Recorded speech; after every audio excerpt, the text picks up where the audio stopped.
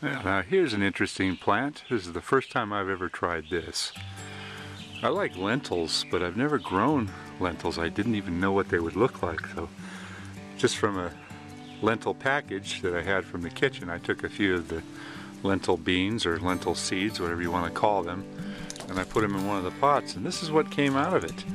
I see a lot of little flowers here. I don't see any lentils yet. I know they're really small, and I can only imagine what kind of a job it's going to be to harvest those tiny little beans, which leads me to wonder about how they're harvested in crops. You know, they must have some kind of a machine or some kind of a way of cutting them and shaking out the beans or something. But anyway, lentils, it's an experiment for me.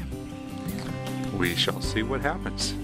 Don't imagine I'm going to get a whole lot out of this plant, but you know, I like trying different things, and this is brand new to me. So don't be afraid to experiment.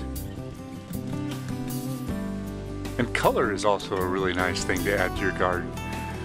My wife loves these sweet peas that I put out in the garden, and they're non-edible, but they sure add a nice color and a nice look to the yard here. These are all coming out of my pots that I've got in the garden, and you know, geraniums are always nice. So add a little bit of color to your garden as well as a lot of the food that you're fixing, and you're going to end up with something really nice.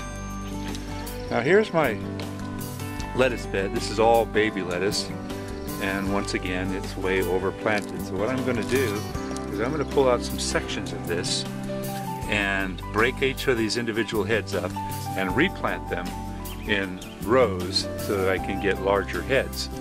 But even at this stage, baby lettuce is some of the best lettuce there is.